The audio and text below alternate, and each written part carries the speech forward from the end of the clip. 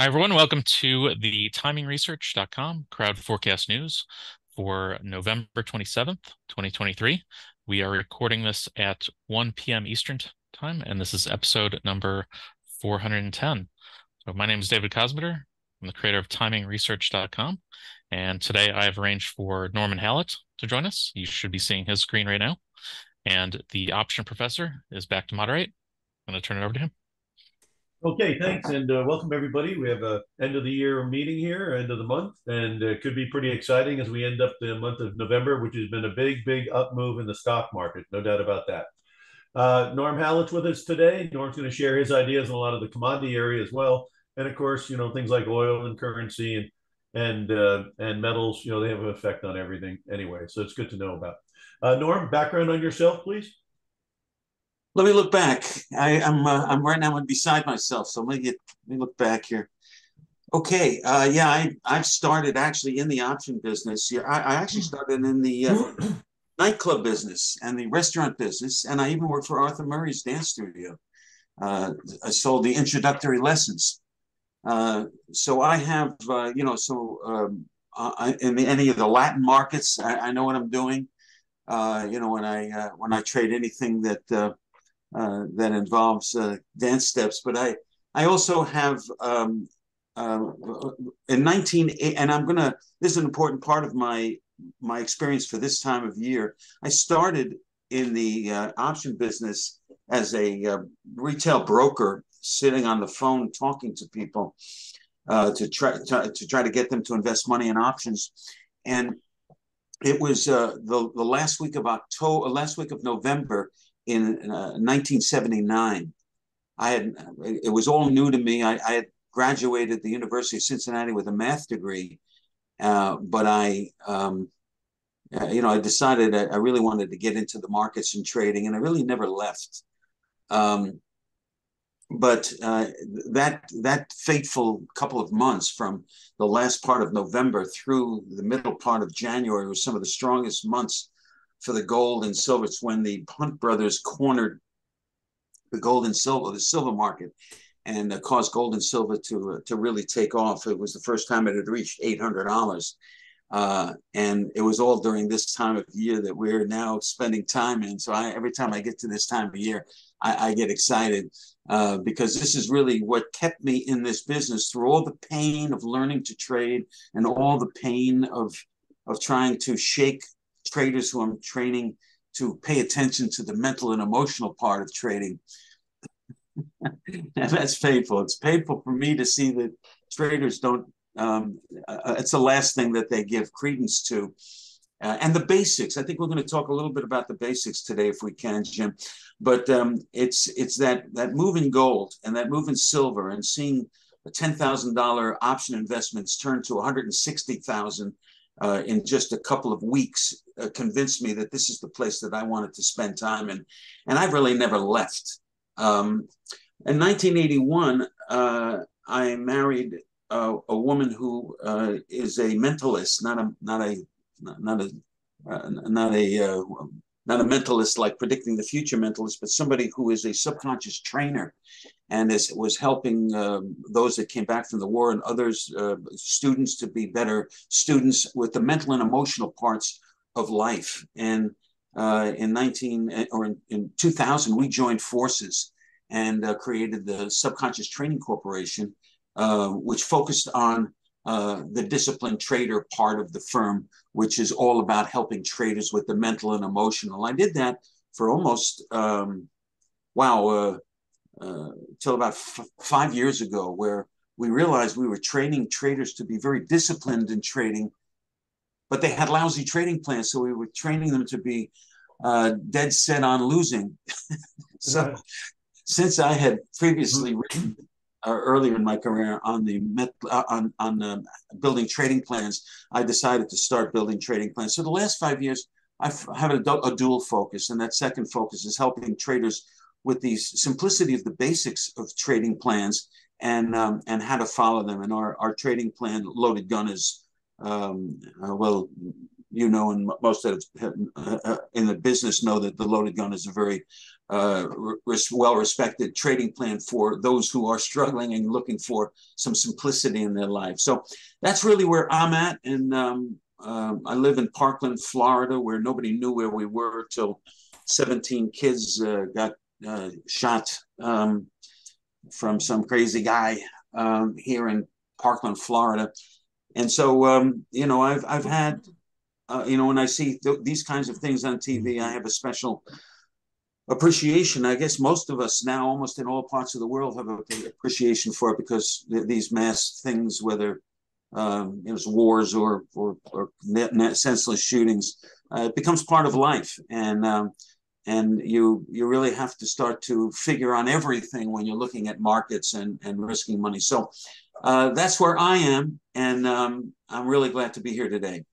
Yeah, and I'm hoping we'll go through some of the basic fundamentals of the disciplined trader, because that mental part, I mean, no matter how long you've been in the market, you can find yourself doing some very silly things that really can be attributed to lack of discipline, or, just the mental part, where you just forget what you're supposed to remember. You know what I mean? Yeah, no, absolutely. Yeah. What market do you have up there right now? We want to start out with the S&P 500. This is the S&P 500. And do you still ask those questions about it is Monday. Why don't we go old school here? And what do you think the market will be at on Friday? And what's your confidence level? Well, my where I believe the market will be on Friday is just right between these two lines I've drawn, really. I think that the small bodies that we've seen here in the last few weeks, although they're on an upward trajectory, I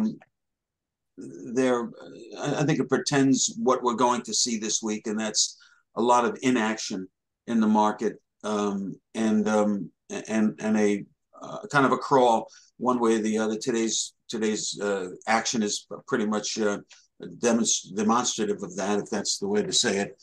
But I just think we're about to follow the basics in the market, which would make my guess. If I had to guess a number, I'd say we're somewhere in that 45.20 level, 45.50 level. That's where I think we're going to wind up. Right. And you feel pretty good about it? Yeah, I do feel pretty good about it. I think it's really a better than 50-50 chance. Yeah. Although, I look at some of these basketball stats and I see, if somebody can make 42% of their 3-point shots, they're paid, millions a year, even though they miss half of them. So I could be wrong. Not as bad as the baseball guys hitting 220 and getting 40 million. Oh, that's right. Well, that's when we were in the sales business, because really when you're working for large option firms, or I work for Payne Weber also, it's really about selling, unless you're in the research department. It's about selling everybody's research, and that whole thing of anyway, it's another conversation. But another world and another time, right? Yeah, it is. It is. Yeah. And, I visit every once in a while. Of course, those places are closed now. But now I've got a question for you here, though. I've been listening to some of the Elliott Wave guys on a couple of markets. On this market, they are saying that basically one of two things are occurring. Either we just had an ABC correction that ended last October at 3,500.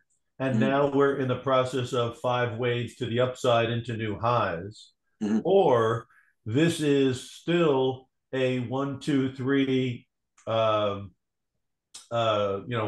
trend move that is going to end relatively soon, and the speed of the rally is more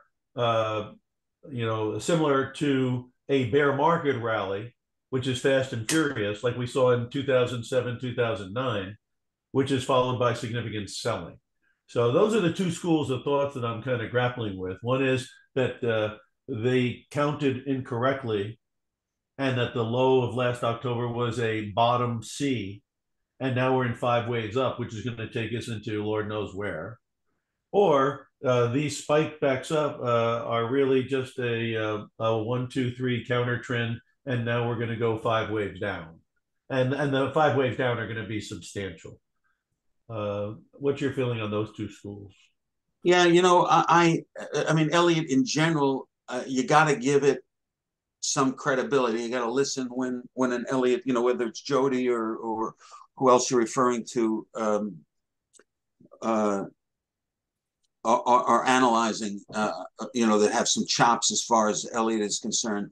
The problem that I've always had with Elliott, or the reason I always leave Elliott in the background of my trading, it's one of the first things I look at, and then I start to narrow down those wide choices, because you've just given me two, impressive moves, one side or the other. But I don't know if it's because Elliott. If you've ever seen Elliott work live and look at a new chart, and you come back a few weeks later, they've changed most of the lines because things have changed. So Right. you're always looking for completion of something to start another leg. And once you've confirmed that completion, then you can pretty much say during that leg that leg will continue until further notice.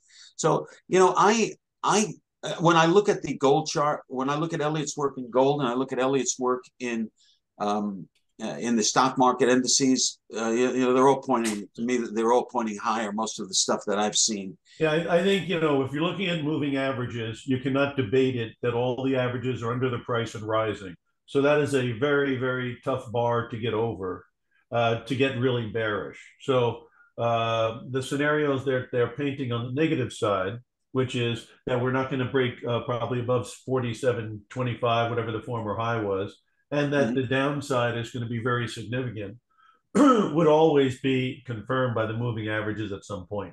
So obviously, I'm from the school of I'd rather see the moving averages pointing my direction and then listen to that, rather than fight the moving averages and hope that's right. You know what I mean? Which brings me to one of the things that I like to look at when I'm even, of course, we're looking at a daily chart here, but if you see, when I see, this is the 34 EMA. It's a Fibonacci number. I like to use it really as a backstop, really.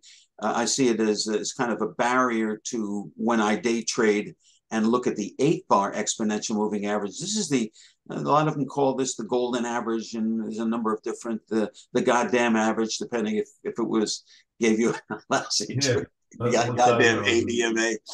But you can see how the 8 EMA really, the market, the pricing tends to ride that. When it flips to the other south side, tends to rise. It'll poke over, mostly in tails and not bodies. But and then when it flips like this, you start to think maybe it'll go the other way, and it does for a while. But it's this part that I want to point out. When the 34 and the 8 come together, Right. and they start to separate with a trigger like this. This is a major trigger in my view. It is an engulfing pattern, a fully engulfing pattern, where all of these traders who went long are now losing money at the end of the next day, and they find themselves on the south side of both the 8 and the 34. If you even include this accumulation, a break of that accumulation, has led to this. And so I always watch for, these are very sure situations where and I've looked at other moving averages, but I like the 34 and the 8 when they come together, and then you see a movement. These are very highly probable moves. Of course, on the initial break, the highly probable move was to check this particular this recent low, which brings me to some of what I wanted to at least mention today about what's going on in the market from the standpoint of conventional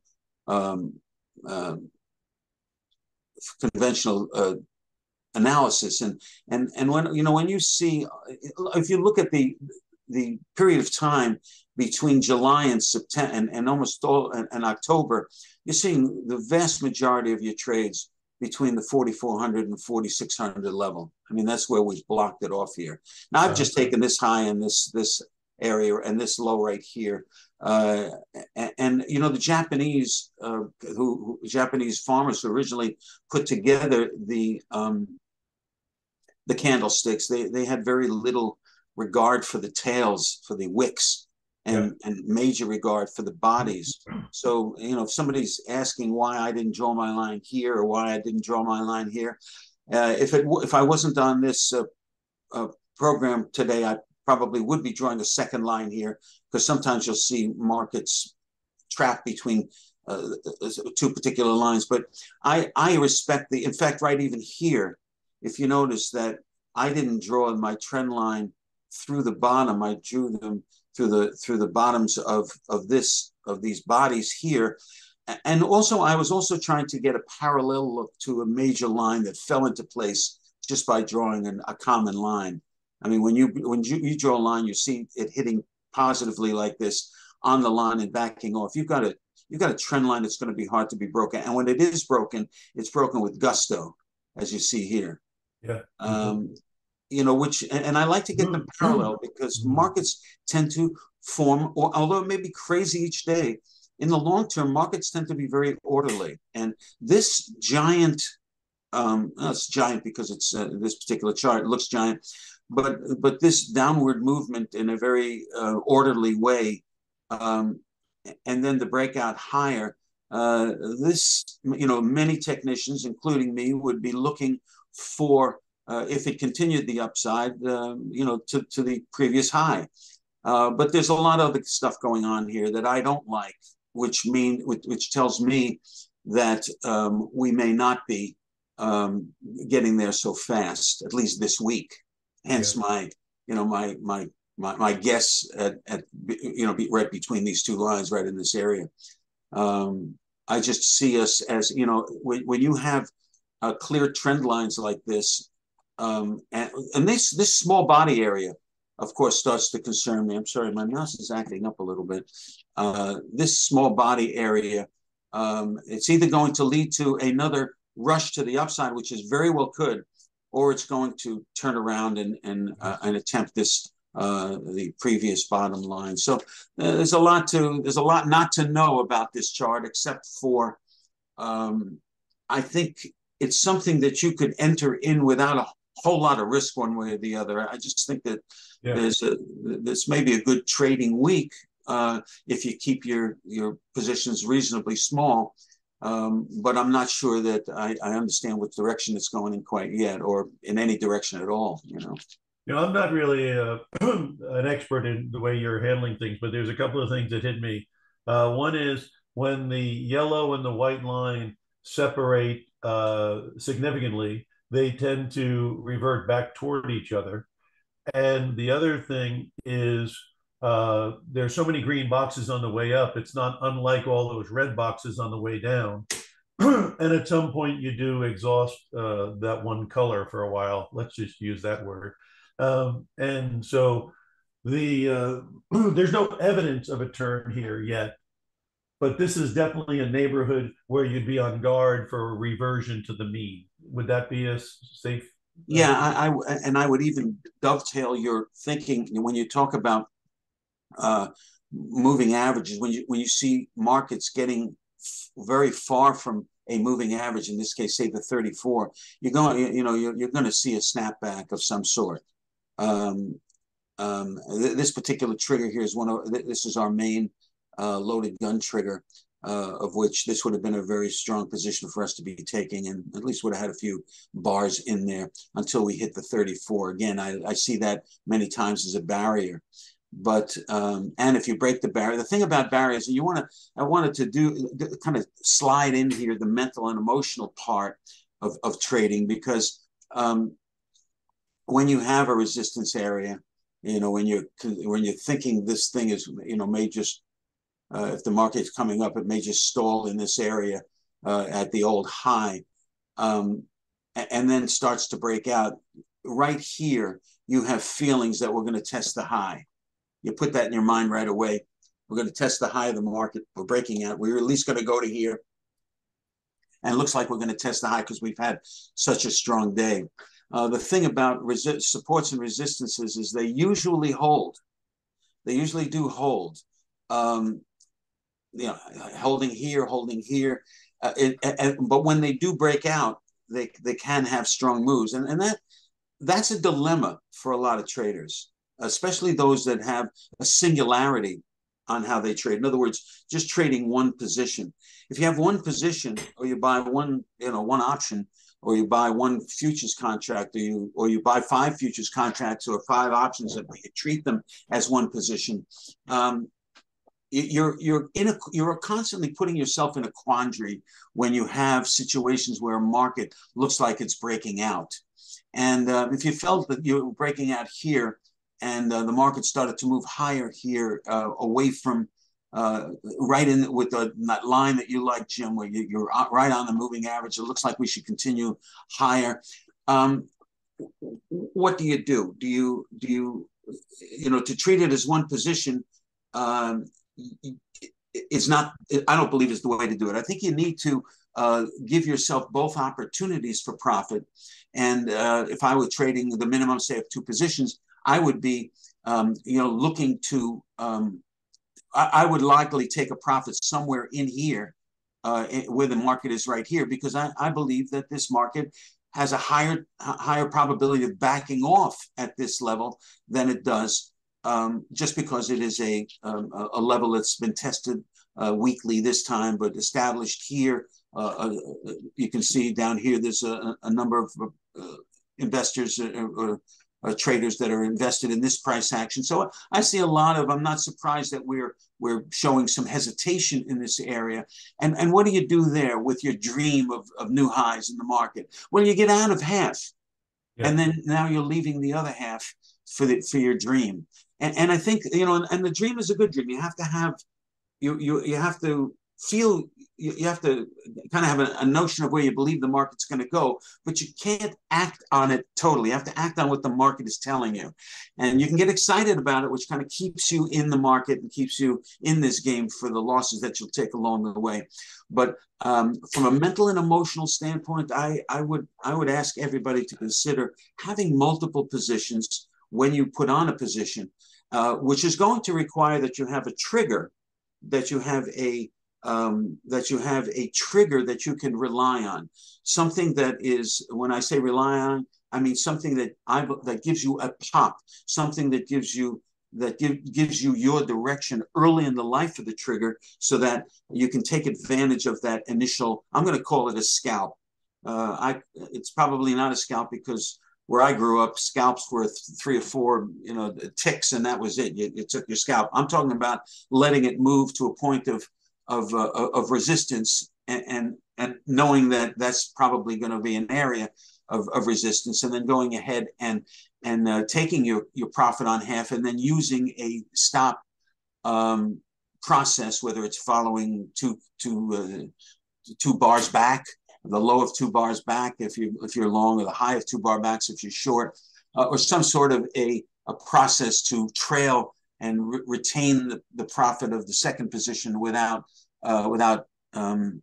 giving away a whole lot, and without choking yourself. So you're going to have to practice how that's done.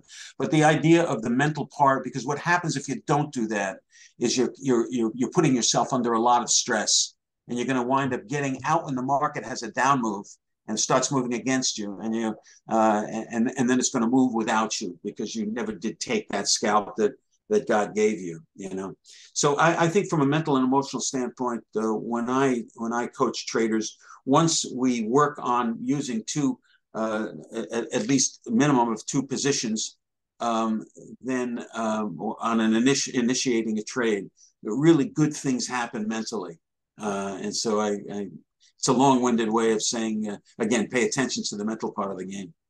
Looking at the yellow and the white, they can be used in concert, meaning when the market had a rally there in October, rather than getting excited about it, you would know that the white is keeping a bit of a cap on it. And you might have avoided getting too excited on that rally because the white never changed direction. You're big on the direction of the average, not just the average itself, correct? That's correct. Yes, I am. And but you can almost look at it at 5 different ways and come to the same conclusion. But yeah, that's where I am. And what's interesting here is that if I was short here, if I was short in that second position and wanted to stay until it broke the 34, let's say, on the upside, I would have stayed in because the backstop here would have kept me in that short trade. And right here, just like I showed you here, where you have a hesitation candle followed by a strong candle through the 8, you have that right here on the opposite way.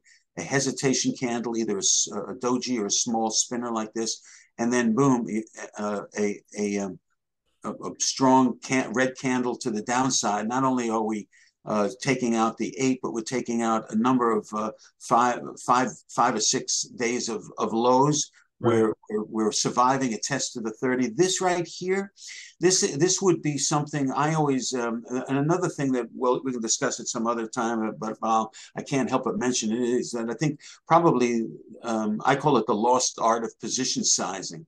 When I was starting reading tapes and when the machine was spitting out tapes, back in the day. By.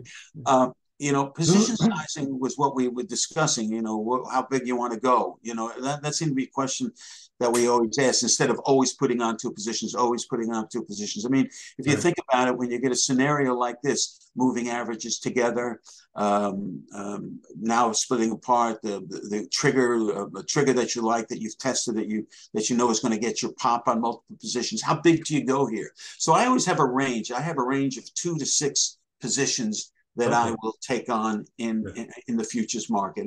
And if I'm advising a smaller account, that could be a micro position in something like the S&P. Right. Those micros are genius for people who want to limit the leverage, because the leverage is what kills you if you're wrong. Well, it also the leverage kills you if you're wrong, and it also is why people jump out the window when they're right, because they only made $10 when they could have made 100. But but I think it's almost not so much the leverage, but the fact that you can take on multiple positions and scale them out. In other words, it's another technique of staying out of harm's way. Especially if you're gonna over leverage the account, you might as well just play black or red. At least you got a double if you're right, and then you can play that kind of game with smaller money. If you play the over leverage game with smaller money, you're going to be on the alumni association pretty quick if you're wrong. That's it. Well, so let's say I would take 4 positions here, and let's say I'd take 4 S&P positions here. I would be looking now. What I usually do, and this is just a technique that we use in loaded gun, and you can test it for yourself. Don't take anybody's word for anything. The only one I'll take word for is Jim, but don't take anybody's word for anything. When you have a good trigger like this, generally in this extension candle, you can expect a market movement in your favor equal to the size of the candle. Yeah. So if I had 4 positions here, I would be taking out my first position here and holding 3.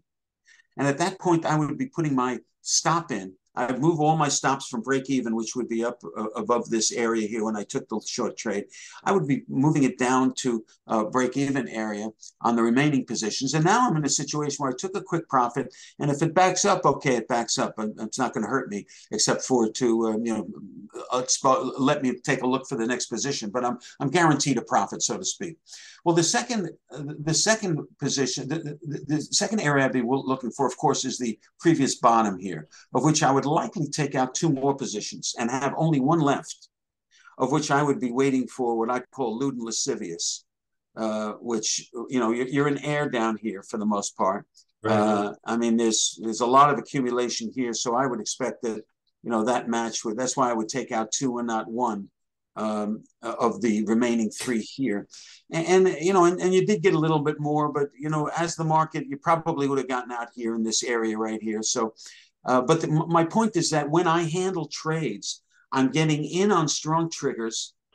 and using multiple contracts. And if I can't take a multiple contract, I'll move to a market that I can.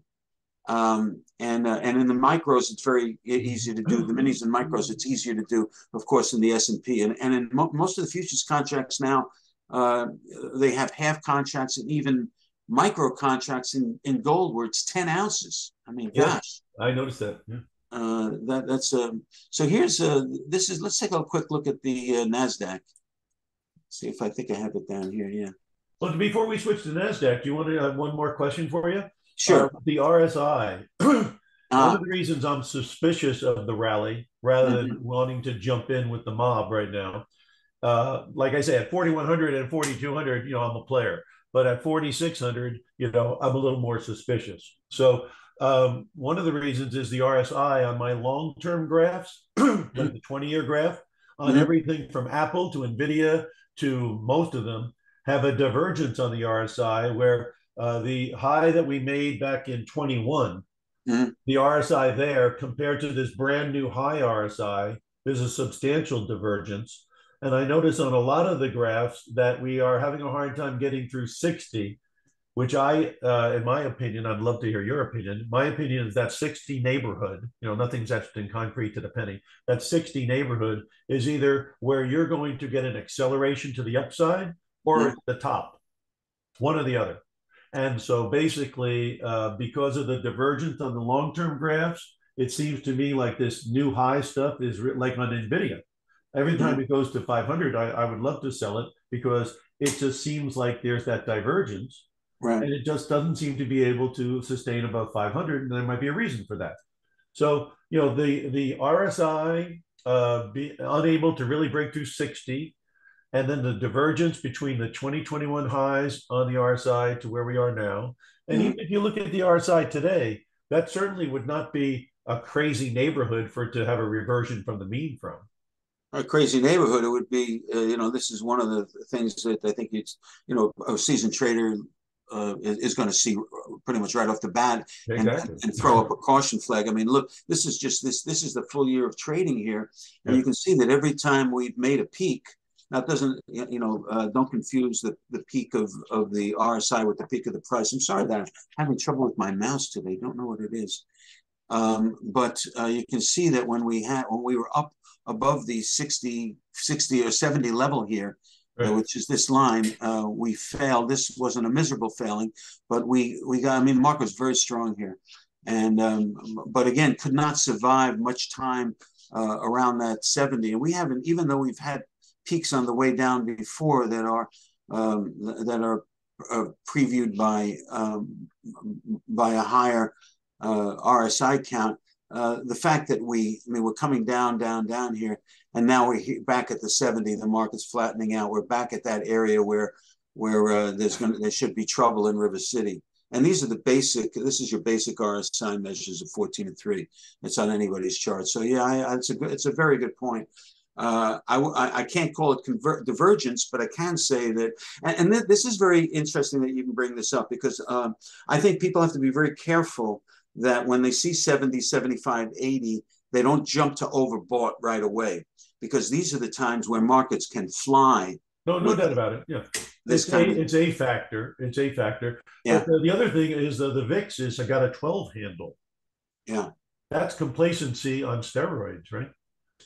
Yeah, it is. It is. So, I would never hit this thing until I get some evidence of a turn, like your yellow line or something like that, because you're not going to get a substantial drop unless the yellow line's pointing down. So if you're a patient guy, and I happen to be, I just am on guard for the reversion possibility because of some of the items we've been talking about. Right. And it's those people who listen to the news too much. There's just so much chaos that not only the wars that are going on now, but what's going on in Congress and so on, that you can be expecting and bring those same nervous intentions to the market. And therefore, I know that my wife won't let us watch any kind of news after about 6 o'clock because it affects her sleep, So, right. And probably mine too. So I thought that was a pretty good rule she put into place for our lives. Don't listen to no news after the daytime. Um, but yeah, this is a market that's likely to do something. I think people just have to be patient and wait. And people who are spending money during Christmas, of course, which is pretty much everybody during this season, you kind of want to make money here. So this party really kind of wants to get in and get out quickly and grab a little gelt. But Yeah. that Nasdaq is looking about the same. This is again the yearly look at the Nasdaq, and you can see the same kind of numbers that we're talking about, same kind of breakout here. But again, we're much closer to the high here. Did we hit it the other day? No, it didn't look. No, the highest has been in the high 4600s, 4500s. I'm sorry. Yeah, just missed it. But yeah, so I think we've pretty much exhausted this. I think people are going to, and I'm sure some of the major stocks look pretty similar to this. Yeah, even on your low point there, Norm, when we were at the 4100 neighborhood, that's a huge new low. And if you go down to the RSI, there was no new low on the RSI. So you wouldn't maybe buy there, but certainly when the yellow line turns up in the 4200s, you're going to get on the train. Yeah, right. And when similar, you start similar seeing, to this, you're up here at 46, 45.68. Obviously, you don't want to step in front of something with no evidence of weakness. But if you started getting some signs, the VIX is at 12. The yellow line is way away from the white line. The parabolic move, has exhausted a certain amount of buying. I mean, this is a crazy move right here. I mean, Yeah. I don't know, even historically, I mean, this is when you look at it, what is this, 12% or something? It's a good 12% move, isn't it? 4100 to 4600. Yeah. Yeah.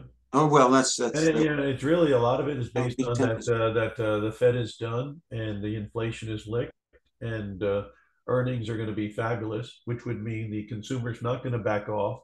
The Fed is going to be very patient with everything, and then the fiscal deficit is going to get resolved well. So there's a lot of shall we say happy outcomes that might be priced in here. Huh? Well, I think the last statement may be a dream about about the trillions being in debt for the federal government being solved anytime soon. But yeah. But if the fact that it's not increasing at the pace that it was, because we seem to be getting a little bit more responsible as far as the parties forcing us to at least think about it. That you may be right. I mean, all we used to do is look at the M1. I haven't heard anybody mention that in a long time.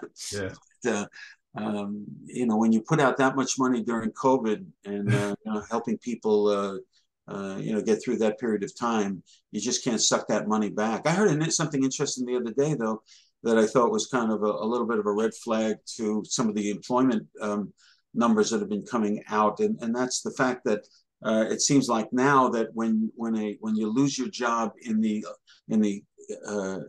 tech area, that you generally just can't jump to another job, that they're eliminating the jobs that they're firing, and they're replacing it and starting to replace it with the AI type of situation. So it's going to be very interesting to see, this whole transition of the industrial revolution to the technological revolution. Of course, we're deep into that right now. Right. And, the retraining, I mean, you can't be a coal miner right now and expect to, have a career that's going to be booming for the next 10 or 15 years. Right. But who wants to be 45 or 56, 55 years old in the middle of their career or toward the last third and have to retrain for something, a whole new kind of experience. So it's very, very hard. I don't think we, as a country in the world, really hasn't been prepared for that transition as far as education is concerned. I mean, we can't even educate our kids. That's another. Norm, when you think about it, the way we exported all our jobs to China, look what happened to Ohio and everywhere. And then if we export all our jobs to AI, that could be the last thing to kick us in the knees. You know what I mean? Yeah, I mean, editing AI is at least an interim step that people can kind of look to take their old. I mean, what about copywriters and you may take a profession like that, but there's a lot of people who write things, put them in print in different ways, and have people read them, and that there's just a lot of, there's 10% of the population in that band that And when AI comes up with different written forms, it may be involved in copyright infringement to put the information in there, correct? Well, the whole actor strike and so on was based on what they're going to have as far as residuals in that respect. Hey, I was going to try to get to three markets at least briefly because I know you're very well aware of all of them, and they're kind of big markets. The first one is going to be on gold. Can you give us some ideas on what you're seeing on gold? Okay, actually, this is silver here. Let's look at gold. And silver, obviously, but yeah, I think anybody who follow the gold. Yeah, most people follow the gold. Most people follow the gold that when you're looking at buying Krugerrands, I think. But I think most traders who've been around at least have a penchant for the silver because of how it tends to outperform gold in these big moves. But here's a gold chart that's that really is kind of screaming higher prices. We're still on S&P right now. Oh, are we really? No, This is the gold right here. Oh, there it is. Okay, my screen is late. Yeah, this is the gold, and I mean, if there was a classic head and shoulders bottom, I think you're pretty much looking at it. Yeah, we've got a double dip here, but and the Elliott guys are saying that 1800 is the end of the C wave, and we're on a 5 waves to the upside, which is going to take us into new highs. I happen to subscribe that could be happening. Yeah, I think so too. There's a number of things that most traders or most people that are entering the market, most new traders would be under the impression that gold tends to lead an inflationary environment, and it tends to be the other way around in my experience. That really, when you get an inflation that's sticky like this one may be, this is when gold really starts to move. So I would be looking on the upside of the gold market. You can see how resistant we are to getting there over the last 6 months. Right. And so, one other thing, Norm, I was going to say that might be interesting is the commitment of traders is showing that large traders and hedge funds, which generally to be trend followers, don't have large positions in this yet. Which, unlike NVIDIA, where everybody from the garbage man to the bird catcher has a position in NVIDIA, there is plenty of, shall we say, dry powder that could come in here if they start seeing the trend develop. Yeah, no, that's you definitely have to look at the short positioning. I think any kind of southerly move here could give us what we want, or at least boredom as it may go sideways. But here's that same. This is the weekly chart. Here's that same head and shoulders type affair, and you can see it really pronounced here in its defining move right here where Elliott got excited right around this $1,800 level. But I'm always looking again for the basics. I'm always looking for where this thing could hold up, and you can. I don't draw a lot of lines because when you're trading long enough, you can kind of see them. Yeah. But if I draw a line here, look at all this in the past. So once we break through here, this would be our next area. Of course, somewhere in the this particular high, I like to draw 2 lines. One where I'm looking at the bodies, and one where I got the extremes, and then you've got so I've had 3 or 4 lines in here as we move higher. So again, on long-term positions, we'd be taking a very small position. This may be for a $20,000 portfolio or $30,000, $40,000, $50,000 board. This may be an area where you may want to take some micros, multiple micros, maybe 5 micro positions where you're controlling 50 ounces of gold. Just to give you an example, and when we break out here in this area, you would be looking to rescue take your profit on some of your golds here, and as the market moved higher, you would have a few remaining positions. This is the this is the high probability area. I mean, the less you ask from a market, the more you're likely to get it. I mean, that's. And yellow and gold just crossed. That can't be a negative. Oh yeah, no, that's gonna. Well, I forgot who I'm talking to. And the other thing is, I'll bring to your attention is if you do gold stocks like I do, you go out to March of next year or April of next year, you got limited risk, you got leverage, and you have a situation where if this thing does pop, maybe those gold shares would pop. Some of them have already matriculated to the upside pretty good. So, that's something that I would at least suggest people take a look at is, a limited risk position. The options were very cheap in my view. And then you don't have to worry about forced liquidation, margin calls, and if there is a substantial move like that ABC 5 waves up, I think the end of the calendar year and the beginning of the new year is when some of that happens quite often. What's your feeling on that timing? I like the timing, and if I one note about timing is that generally. Stocks that are related to the mining stocks generally will hesitate just a little bit before they'll follow the underlying gold price. Right. But in that, I mean, I'm looking at the monthly chart, and you can see that over the years this thing, we've built a nice base. We've taken off from that base, and we're building another nice base. This is what gold likes to do. So, but look at the size of these candles. As opposed to the size of the candles down here. So there's a lot of interest. And this shows me that there's a lot of interest in seeing this go one way or the other. So just a quick peek at the monthly, just for fun. If I even have enough, I'm sorry, this is the monthly, the yearly. It's going to look a little sloppy, but let's see if I've got some. It's not giving me much, but you can see where we're butting up against an area where if we break through, we could have some reasonable upside. But where would you go with? I mean, we used to look at Homestake, ASA. I mean, I have a couple here that are already panning out quite well. One is Harmony Gold, HMY, and it's gone already from 440 to 592. It's up another 2.5% today. So I'm certainly happy I got in at 4. And then also there's Gold Fields, GFI. Right. And that also has a very nice looking trend. And that's up 2.83% today. And it's gone from just in the last month, 1240 to 1380.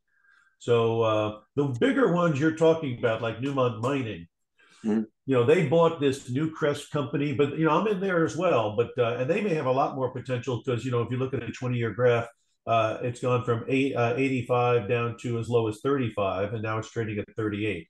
So if this thing is for real, and they are one of the largest gold companies in the world now that they bought Newcrest, obviously it's worth a look. But I went with the ones where the trends are already going up, like your charts, right.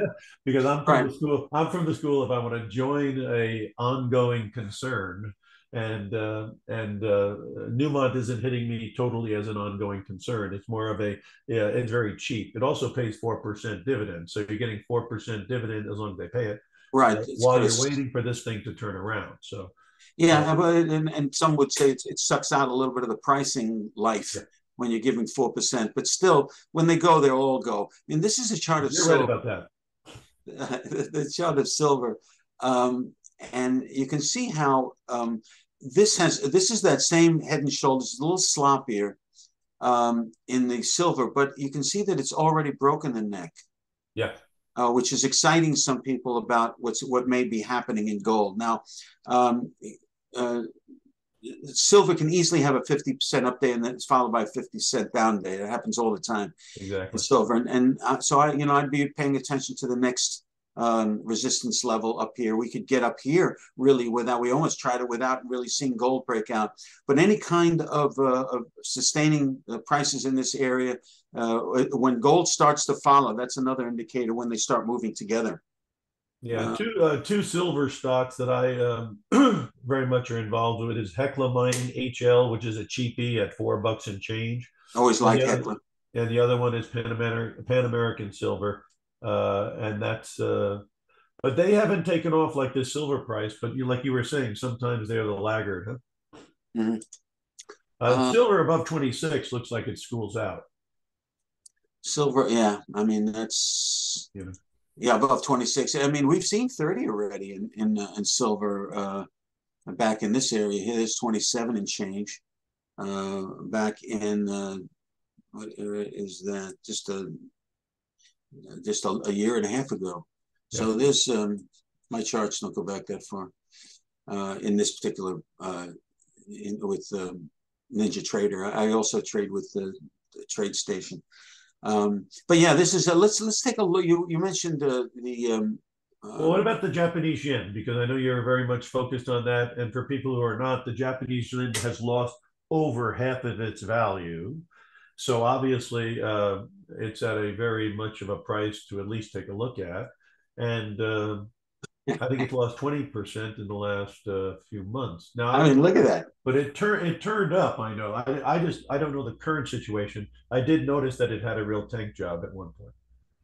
Yeah, and I'm in a losing trade today on the Japanese yen.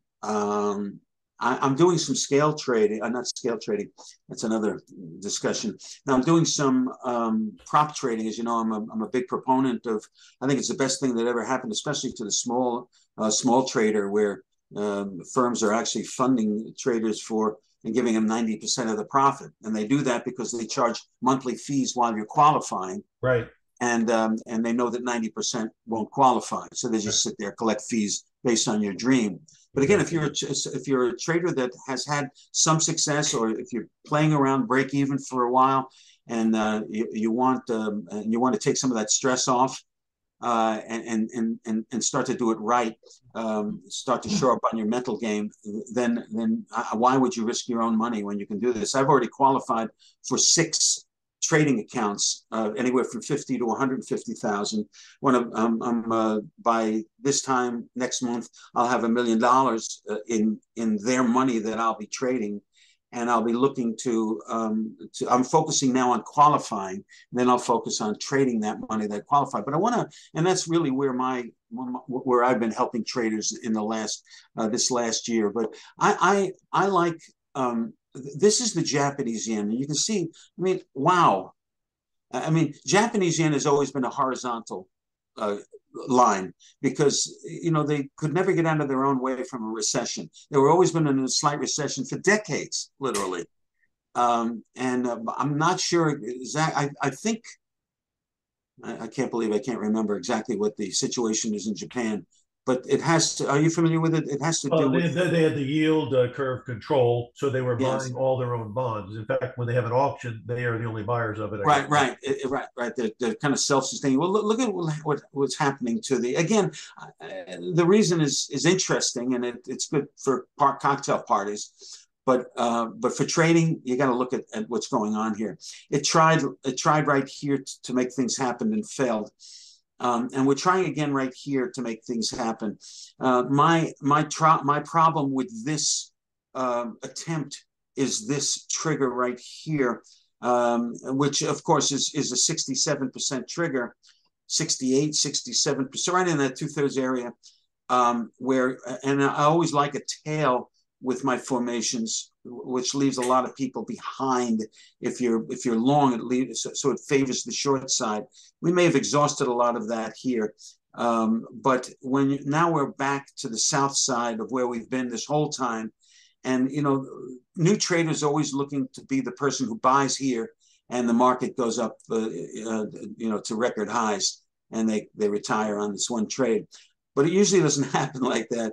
I got short on a very small positioning, and even though in prop trading you can't hold positions overnight, and when 5 o'clock comes, I offset, and then 6 o'clock I put it back on. But a very small position, the micro positions a couple of them in a $50,000 account, because this is still an iffy thing, and overnight crazy things can happen. So you want to, when you put yourself in a time zone of risk, which is when you start trading overnight, then you need to really reduce your position size, no matter how strong the indicators are. But my personal opinion is that we should be seeing some downside here to once again test this low, which usually requires at least a double, which it's given us here, but mostly a triple. So we'll see what happens. But yeah, I mean, look at this.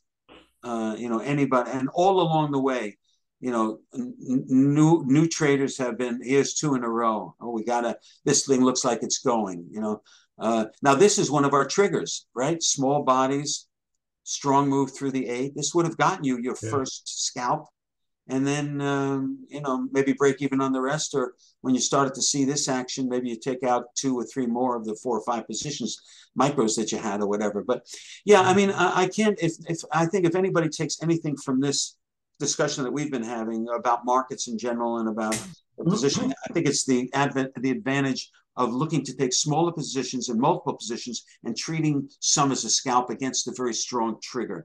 And I think that if you make that a must in your trading plan, I think you're going to start to get off that break-even line and right onto profit. But look at this. If that yellow line were to get above the white after such a long downtrend, and people like Buffett are buying the heck out of Japan, and Japan actually has inflation now a bit, there could be quite an opportunity if they change that relationship between the yellow and the white line.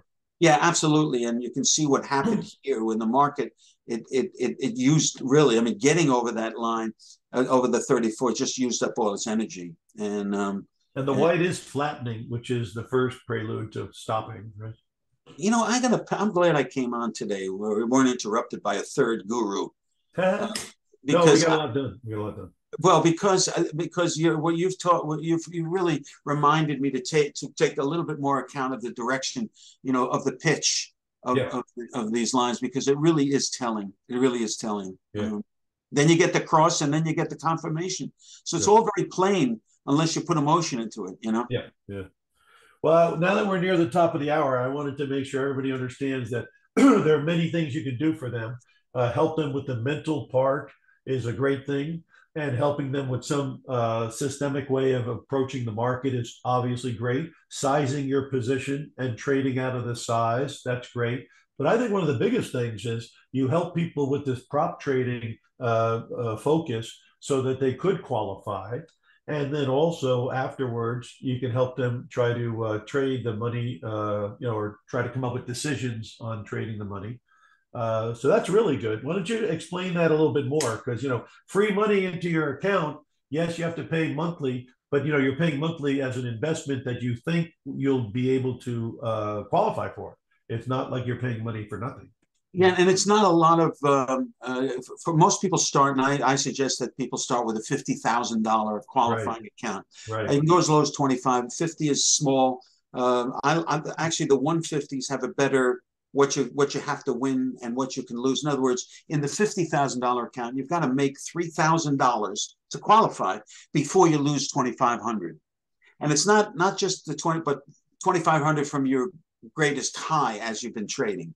So you can't, in any event, without getting into the weeds, the idea is that if you can make $3,000 before you lose $2,500, they will actually fund your account and actually give you 90% of the profit that you make from then on in. So, and why do they do that? Because they know that while you're qualifying, as soon as you sign up, start trading the $50,000 account. Incidentally, they pay for not only your platform, but for the data also. There's no data cost. It's only the anywhere from $167 a month for $50 account to $50,000 account to $17 a month, because right now they're running a 90% discount on the monthlies. So there's no. I wrote a paper called "The Death of Simulated Trading." I mean, why would anybody try simulated trading only just to start to risk their own money or somebody else? Think about the prop trading where you're using your demo, and if you pass your demonstration phase, you now have $50,000 to trade. So it's kind of a step that I think every especially small trader would take, because most small traders, they're starting with $5,000 or $10,000 or $20,000, very, very hard.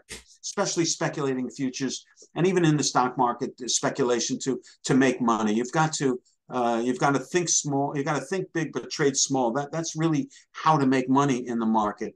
But you can't go very small enough, really, when you're only trading $5,000, and so the tension is already there. Well, there's a lot to learn here. So why don't we get your contact information out? Because I, for one, know that many people would benefit from knowing about this, and there's a lot of turns to it, and you already know how it works. So they should call you. How are they going to get a hold of you? Okay. What I would do is I would go to the disciplined, and you need the THE, the disciplinedtrader.com. You go to the disciplinedtrader.com, and you and right at the top, near the top of the page, you'll see an opt-in where you can get my 4-minute drill for traders. I've recorded over 200 4-minute drill for traders, and they're mostly about the getting right between the eyes. If you like my style and my no BS kind of style, listen, this is doable, but you have to shake yourself into sensibility on how it's doable, because we're all, Jim's doing it, I'm doing it. It's not rocket science, but it does take a little bit of knowledge. But most of you have that already if you've been battling these markets for any length of time. So opt in at the disciplinedtrader.com. Opt in for the 4-minute drill for traders. That will put you on my list, and you'll get emails about how I've been educating traders on the mental and emotional part, as well as on helping them qualify for these prop trading accounts, which is really my current love. In fact, I've got a Cyber Monday thing on how to. It's for $197. I give you the tips on how to pass these qualifying phases, and I'll give you the 5 tips that I think are important for you to either adjust your trading plan or use mine to do it. So that's available right now. So if you were to jump on right now and sign up, there'll be 1 or 2 more emails going on about that. But I've really enjoyed being here, and of course, David and you have always run this so well. So I appreciate being here. Okay, thanks, Norm. And like I say, if you want to know more about it, you go to somebody who's already been there, and that's Norm. As far as Option Professor is concerned, I do have a link to the indicators I use to figure out when to determine market direction. And I also spend 1 hour online with you explaining what you're looking at. So if you're interested in finding out how I do it, give me a call. Go online, optionprofessor.com, put in your contact information, and we're all set. A little bit over time, David, but we went over a lot of good stuff. So that's the main thing. Back to you. Yeah, great discussion. So, so just a quick reminder, be sure to subscribe to Timing Research on YouTube and your favorite podcast app. Or Timing Research is also available on Substack now. Or you can just go straight to TimingResearch.com to get access to any of the past shows and presentations. So I just want to thank my guests again for today. Norman Hallett of thedisciplinedtrader.com and the Option Professor of optionprofessor.com. All right. Thanks, guys.